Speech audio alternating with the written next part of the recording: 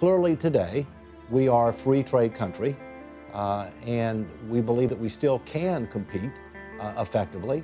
At the same point in time, there's more and more concerns about unemployment here, underemployment here, and whether or not free trade is always fair trade, whether or not some of the countries that we're trading with are playing by fair rules, and therefore we are disadvantaged. And those are issues that clearly have to be focused on. The issue of trade can't be solved by simply choosing an ideological side. Most likely, the answer is finding a balance somewhere in the middle. A better use of our time is to consider how we shop. After all, our actions usually speak louder to what we believe than our opinions anyway.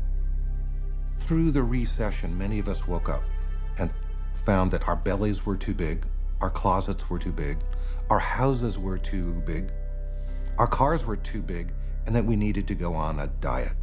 What has happened in this orgy of debt over the past few years is that debt has made up the gap between what people can pay for with their jobs, where now remember that we haven't had real wage increases for 40 or so years.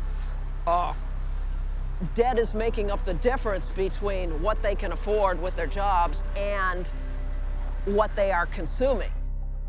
I resent it when somebody comes to me and goes, tell me all the tricks that merchants and marketers use to trick me into buying goods. I'm not tricking you into buying anything.